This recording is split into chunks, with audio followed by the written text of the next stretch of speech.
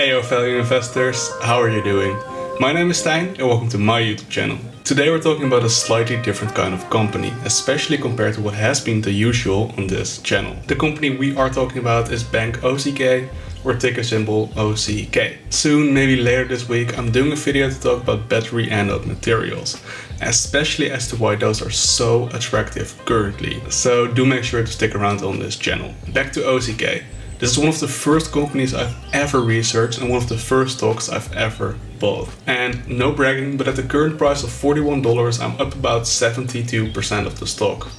And do keep in mind it makes up almost 30% of my portfolio. So take my opinions with a grain of salt. But in this video we're going to answer the question, is OZK still a good buy at $41 currently? And should you add this company to your portfolio? Let's dig in. First, what does the company actually do? Second, what about the management? Third, the financials and their latest earnings. Lastly, my own price predictions and buy targets. Let's go. So Bank OZK is an American regional bank, mainly operating in the south of the USA. And the first obvious question is, what does a bank actually do? Well, according to Google, a bank is a financial institution which is involved in borrowing and lending money. Banks take customer deposits in return for paying the customers an annual interest payment.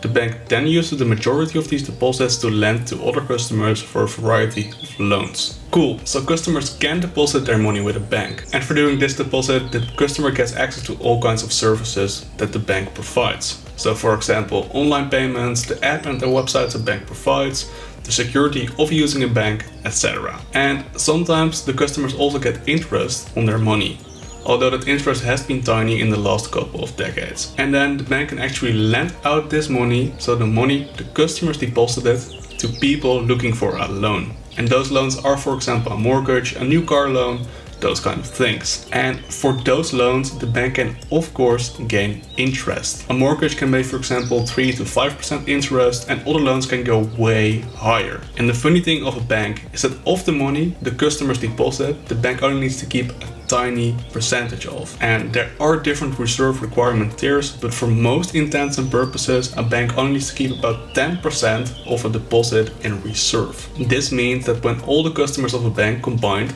for example, deposit $100 million total, the bank then is able to lend out about $90 million and gain interest on this money. Do keep in mind, this is money the bank did not have previously. It's the customer's money, and therefore they are able to receive interest over money the bank does not actually have. This is of course the epic business model all banks around the world make use of. If this is new to you, you should read into this yourself if you want to invest in OZK, since this is the core of their business. But the basics I did explain in this video. Now back to OZK specifically. In 2019 they were named the best bank of the South by money. And also from this list, America's best bank of 2021, or Bank OZK scored place 11 as a regional bank. From this list we can tell they get about 8% return on equity, which is completely fine, and they have about a 42% efficiency ratio. An efficiency ratio is expenses divided by revenue. So for this number, lower is better, since then you have less expenses compared to your revenue. And OZK's 42 efficiency ratio is good, really good. 50% is about the goal for a bank, so then performing below that is great. Next up, Phil Town, a value investor we should all look up to, actually holds a really large position in Bank OZK. Probably because he thinks it's a great company. In his 2020 shareholders letter, he stated that Bank OZK, a truly remarkable bank run by who I believe is one of the best bankers in America, George Gleason. And he also stated that his basic philosophy should warm the heart of every Rule 1 type investor. That's a value investor, by the way. But he continues on with, keep debt low, lend only when you have a huge margin of safety, and be ready with a lot of cash when other banks get in trouble. Awesome. So a great value investor with about $100 million under management sees this bank Bank OZK as a great company with a great mindset. Of course, you should still do your own due diligence. Read up on George Gleason, watch some interviews, etc. But the business plan seems solid. Cool, but what about the management? Well, the board of directors is actually led by George Gleason, the man Phil Town just praised so highly of. He is probably the most important to read into. Read his shareholders letters, watch his interviews. He is the man with the grand plan, and he will probably with his company for his whole life. I personally love George, and I just love how he's been with the company since the very beginning. And I think he's an awesome banker. But again, you need to trust him with your own money.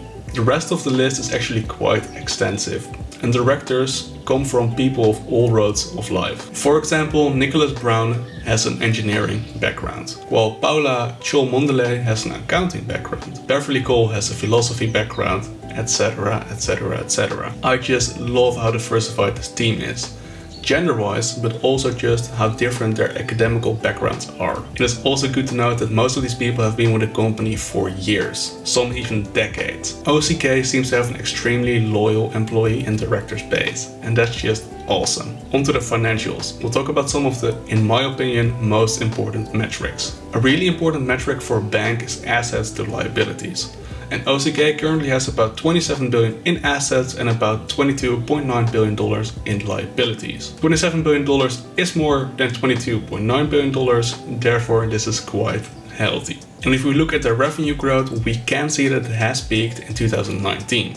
Dipped slightly throughout 2020 and seems to be going up again in 2021. This is actually quite healthy behavior for a company during a crisis like this pandemic, especially for a company that is so reliant on mortgage loans being paid. In America, a lot of individuals and companies actually were excused to pay their mortgage for a little while. So this dip could have been a lot worse. Therefore, to see just such a slight decrease in revenue is great and just showed the health of this company and the quality of the loans they actually make. Their EPS or earnings per share is kind of all over the place though, and has been since about 2018 actually. You should look into this yourself, but I think this was mainly because of the fear that was already in the market back then. And I think this is fine, and I think this will recover. And why I believe this is because OZK recently published stellar Q1 2021 results. Their net income, so earnings, came in at a solid $148 million for the quarter.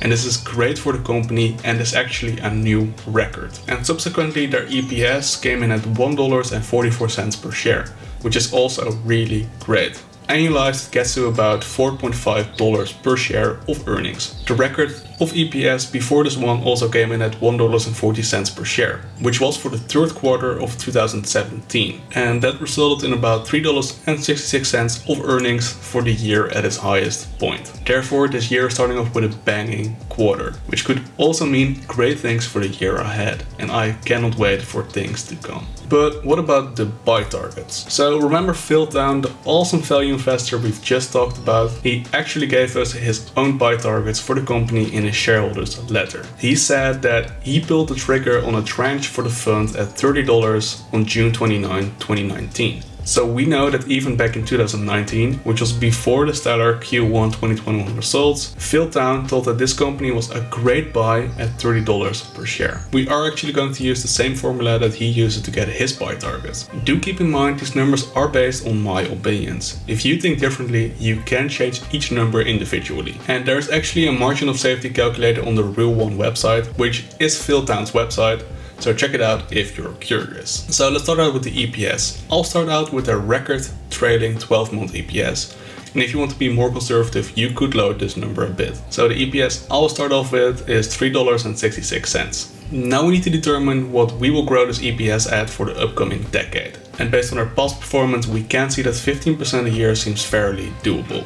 Then the future PE ratio, again based on past performance, and I think 20 is doable. So these numbers get us to a future EPS or earnings per share of about $15. So that $15 times our future PE ratio gets to a future share price of $300. So we are effectively predicting that if they grow their company at 15% a year, OZK could easily trade at $300 per share as early as 2031. Awesome. So that calculated backwards at 15% a year, which is my minimum return on investment, we get to a fair share price to pay today of about $73 per share, and a margin of safety or heavy buy target of about $36 per share. So should you buy OZK at $41? Well, if I were starting over again, had zero money in Bank OZK, and I like this company as much as I do now, yeah, I think I would buy a little. You're effectively getting a margin of safety of 40%-ish, which is still great. And the company has the potential to 7 to 8x in just 10 years. But the choice is up to you. I've actually encouraged my father to buy some shares at about $40 per share. So according to that suggestion, $41 is still a good deal. I, however, also encouraged him to keep cash on the sideline so that he can step in if and when this company happens to trade at lower prices in the future. Just keep in mind that this video is for entertainment purposes and I'm certainly no financial advisor. I really hope you guys enjoyed this video. And if you did, please give it a like and maybe even subscribe. Comment down below what you want me to talk about next, and I'll see you guys in the next one. Peace.